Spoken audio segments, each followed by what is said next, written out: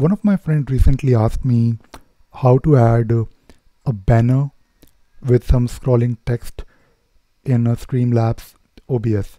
Now, I don't really have Streamlabs OBS installed on my computer. I can install it, but I believe the way Streamlabs OBS works is quite close to OBS. So I'll show you how to do it in OBS. Now, for doing this, I will switch to my scene 2, and right now I am just using OBS on my screen, so it might look slightly weird, but you can ignore the inception kind of this thing happening on the screen. But first let me show you how it looks like, then we'll recreate it. Now on my particular scene 2 in OBS, and I'm sure in Streamlabs OBS you can create multiple scenes, and my scene 2 is set to my desktop, what I want to display on the desktop, and of course my small pop-up. But let us focus on the header and also focus on the logo that I want to display along with a background color. So this is how it will look like, and you can see here we have three things. We have color source, we have image, and we also have this text which is scrolling. So let us do it one by one, and I will just hide them and do it again for you guys. Now what you need to do, you need to add one color source, and when you add a color source it will give you the option to select a color. Now I want to select, let us select something really fancy, maybe flashy color, a fluorescent type of color like this. It looks not great. Now when you add a color source, you can always change the size, but when you try to change the size, it will basically change the size keeping the aspect ratio. But there is a simple way of doing it. You can disregard the aspect ratio, and you can do some kind of a cropping if you want. So press Alt key, and if you drag from the very bottom, you can simply create like a banner.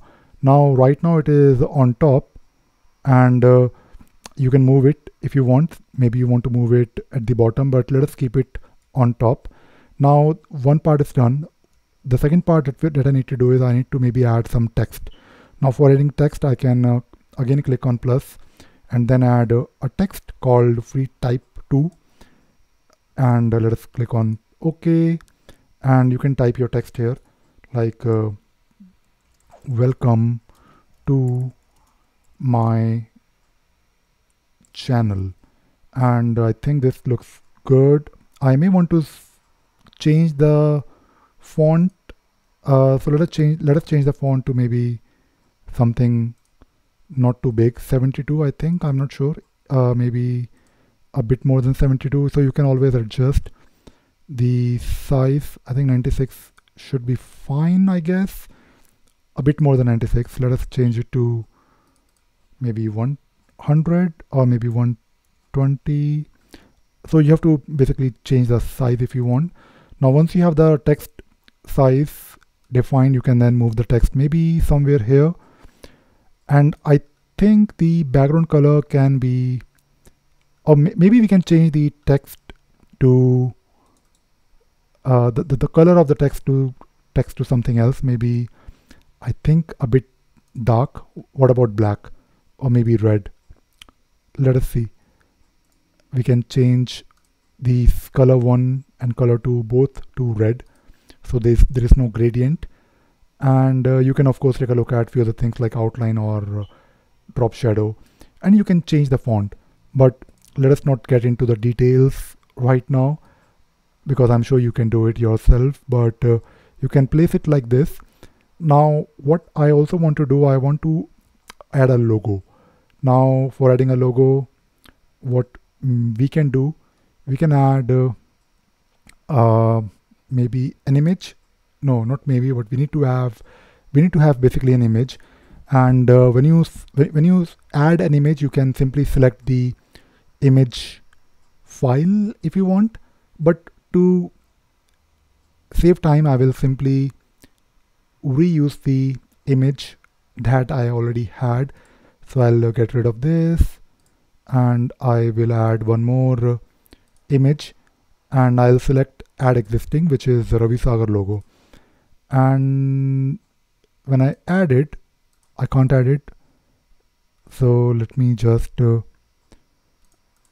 select it again. Okay, so I can select it now and I will resize it. Maybe this is fine, I guess.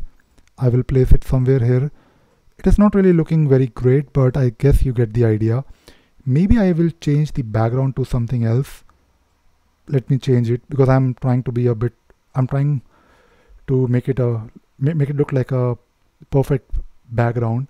So let me change the color source to some different color. Maybe I think we'll go for purple, and we will change the background of not the background but the text to white. White looks good for both the colors, I guess. So this is fine now. Now I think we are quite close, and if you want you can also change the text, the font basically. I prefer using impact because it looks cool and I like it, and it is quite similar to my logo. I can further change the size if I want, but prefer not to change the size like this because it will probably pixelate your text. So this looks fine, and what you may want to do, you may want to now scroll it. Now for scrolling, you can select the text and you can go to filters, I believe, and add one more filter, effect filter called scroll. And when you add it, I think you can leave it as it is, or you need to change something. I think we need to change the horizontal speed. Okay, so maybe on this side it's a bit fast. I prefer slow, and this looks wonderful. Now one more thing that I can do now is I can, because when you look at the text here, the text, there is no space, there is no margin. So we can modify the text and we can basically add some space here, like welcome to my channel, and this looks quite good now. And I can click on the OK. It's still fast, but I think you can fix it.